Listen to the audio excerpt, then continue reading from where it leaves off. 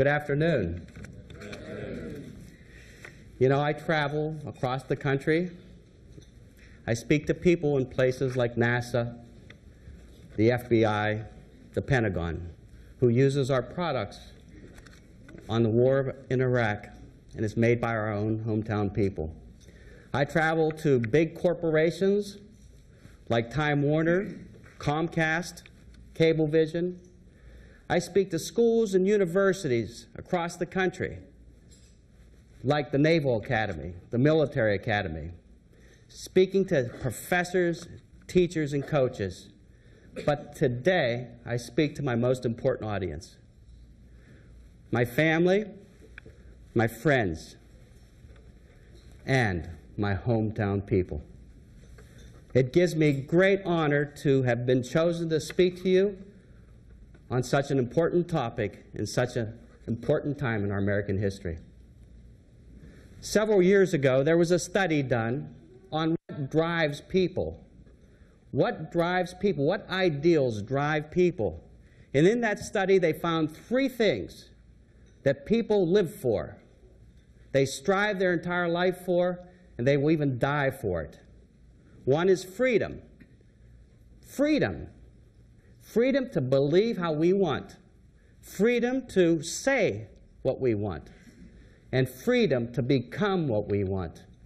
And to have our children become what they want. It's the American dream. The second principle was peace. Peace in our world. Peace in our homes. And peace in our companies. Because work is a big part of our life. Peace from harassment, peace from the bullies that tend to take the passion out of our employees, and peace from mediocrity. The third thing that they discovered, the third ideal that people will live and die for, is love. Love of our country. Our great country means so much, but you'd never realize it watching the media. It's the country that makes dreams. The love of our country is in our genes. We were born with them in America.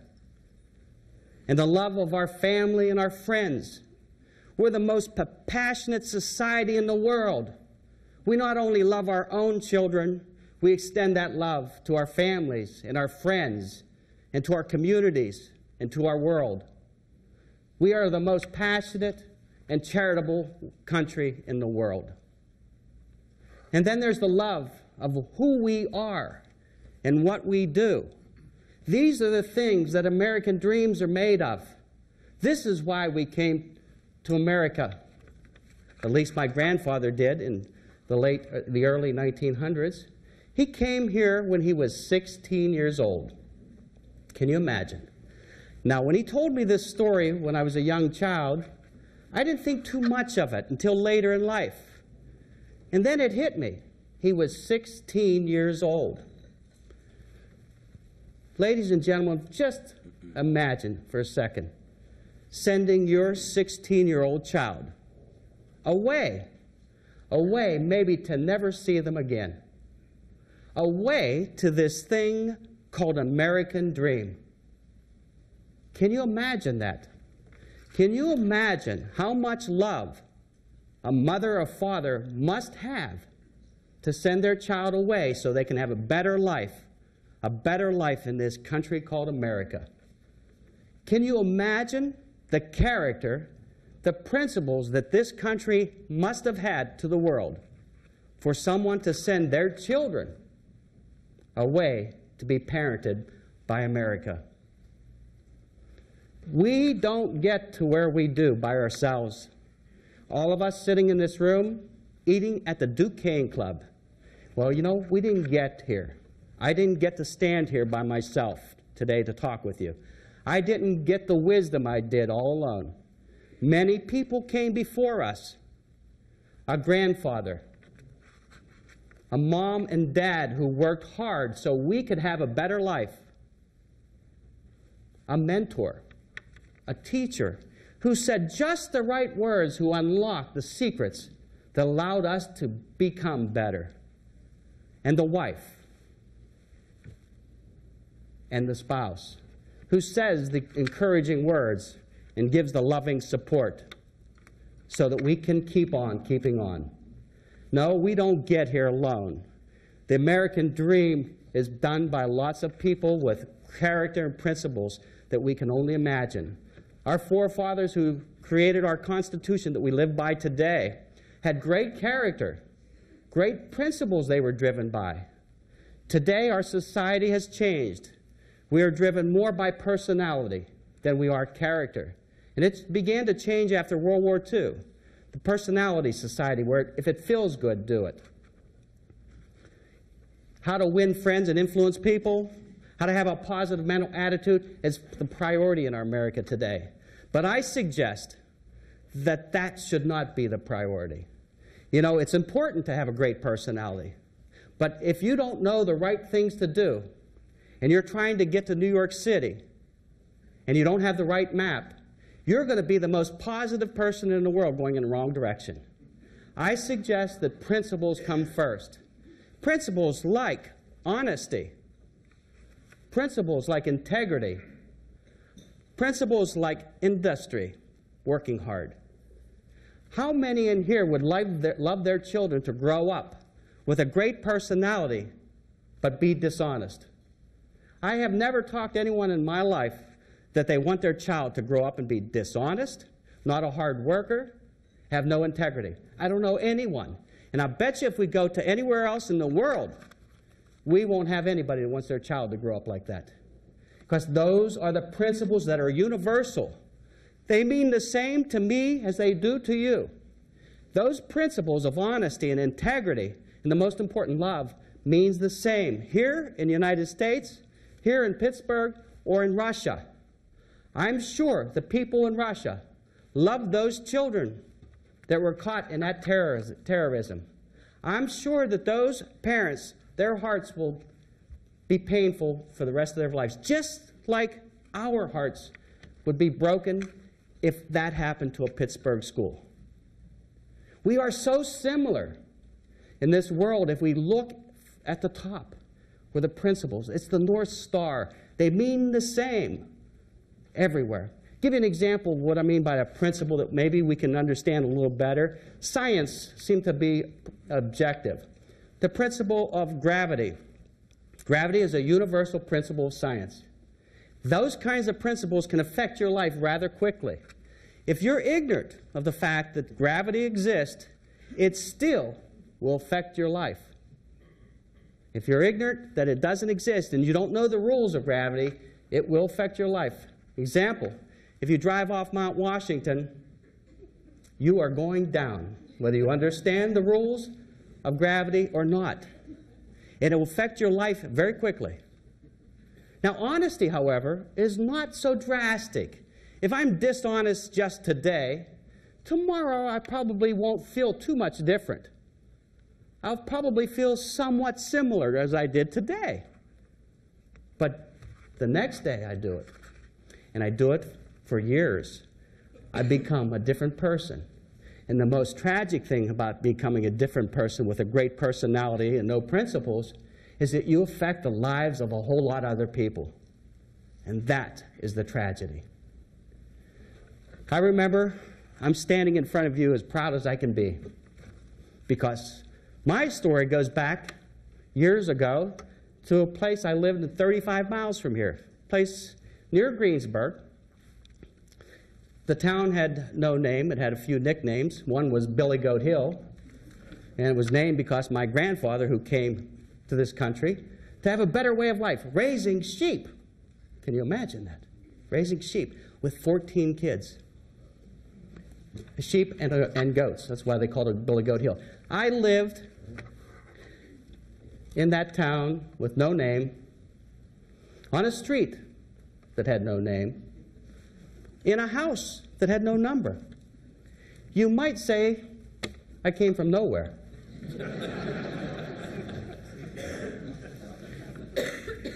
I lived in a 2-bedroom home, and my family was 9. My father, we had no indoor plumbing, and my father was unemployed 3 to 5 months a year. because at that time, this was in the 60s, our area was going through a transition. Does that sound familiar? A transition from making coal and coke to another industry. They were leaving. The jobs were leaving. So my father made $2,000 or $3,000 a year raising a family of 9 people. We don't get to where we are today alone. Somebody paid a price for us to get just a little bit more. And that makes me proud to be an American. When I think of my grandfather, and I think of my mom and dad, they don't enjoy the life I do now because they paid a better price to get us here.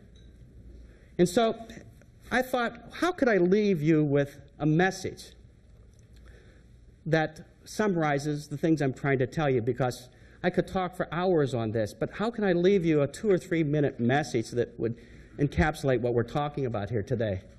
And I can go back to what Abraham Lincoln said years ago. And Abraham Lincoln was the very unpopular president at the time. But today he's the most endeared president who we ever had. And he said that the character of a person is not revealed when the times are tough. War, stock market crashing, losing your job. No, that's not the true character of a person. The really true character of a person is revealed when you give them power and control over someone else. Power and control over someone else's life. It's tragic when you are guided by someone with no principles. It's tragic. I think if I had my child graduating from college to get this great new opportunity and he works for someone who has no principles, my heart would break. We must realize that we have a great opportunity in America. We owe it to those people who come before us, who made this American dream possible. You know, how many in here has ever heard of American dream stories? You see them on TV, you see them in the movies. There's thousands of stories, and I'm sure you have one of your grandfather or your grandmother. But when is the last time you saw a movie or you heard a story about someone's dream to go to Poland or Russia or Iraq? No, it's the American dream that you hear the stories about. And you would never realize that today if you listen to the news. The stories are in this room. They're being made every day by people who care about having a priority of principles. Principles should guide us. It's the North Star. They don't change. If you're ignorant of the fact of principles, it will still affect your life, positively or negatively, if you understand the rules. And so today I ask you, we have a group of companies in here and employees who work for these companies. I ask you this, what is a company? I suggest to you to contemplate that. What is this company? To me, I hear things like the company. You ever hear that? The company. And its managers and its leaders as they or them, as if the company were somewhat inhuman. But you know, the company is human. It's made up of you. It's made up of you. It's made up of you. It's made up of me. We make the company everything. If a company has great integrity, it's because we as individuals have great integrity, and we apply it to our workplace. If we are honest, if our company is known to be honest, it's because we as individuals are honest first. And if we are good at serving our customer, it's because we as individuals are good at serving others, not only at work, in our community, and in our homes. We make the company everything. It's not the company. We are the company. And then I thought, what is this company? It's run by people, CEOs and managers and vice presidents and employees. But what is a good employee? What is a good leader? And to me, I suggest that a good leader is first a person who is good to people. But before you can be good to people, you have to be good with people. To be good with people, you must understand them. And to understand them, you have to understand yourself first. Before you can understand yourself, you have to know two rules. Very simple rules. One, there's another principle that probably guides us all. And I would suggest that we're so similar in this room, all of you would agree with me. That one rule is there's probably a great chance that there's someone higher than us who have created us that we will report to someday. I call it the spiritual CEO.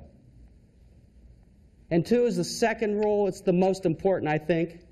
And you understand all ethics when you understand this rule. It's called the golden rule. Do unto others what you'd have others do unto you. It sounds simple. President Kennedy, in 1963, was giving an anti-segregation speech at the University of Alabama. And the reason was because the first black person was enrolled at the school in this history. And he was speaking to thousands of people, and he said to them, imagine, ladies and gentlemen, if you were black. Imagine, ladies and gentlemen, if you couldn't vote. Imagine if you couldn't go into a restaurant that you wanted to and drink at a public fountain that you wanted to, or sit at the front of a bus.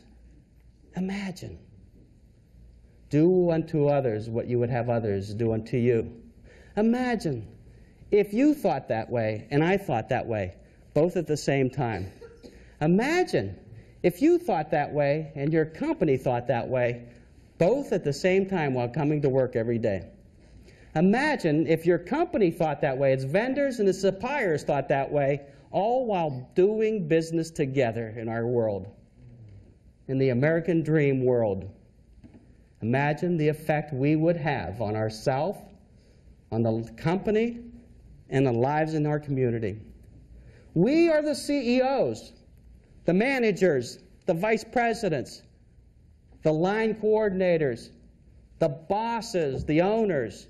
We owe it to those people who have come before us to run our companies with dignity, to set good examples of great principles like honesty and frugality and being industrious. They look at us as the mentor. We owe it to create environments where people will love coming to work because work is the most important thing to an American. It allows us to put our kids through school, to buy that new car, to get that new mortgage, to do things that no other country dreams of. And we owe it to those people to take pride, but to also fight the war. People have died for our right to have freedom, peace, and love. We can fight the war. I pledged that I would fight the war when I was spared going to Vietnam. Now, I could fight the war in a simpler way. Fight the war on poverty of the mind, mediocrity and apathy in the workplace, the bullies that will take the passion out of great kids coming out of the school and starting their career. We make the company everything. And so when we get to the end of our career someday, or we get to the end of our life, maybe our spiritual CEO will say, "Great job, my good and faithful servant. It's been a pleasure to be here with you today. It is a pleasure to be sharing ideas that I have with you today, and it will be a great pleasure if I get to speak to you on another day."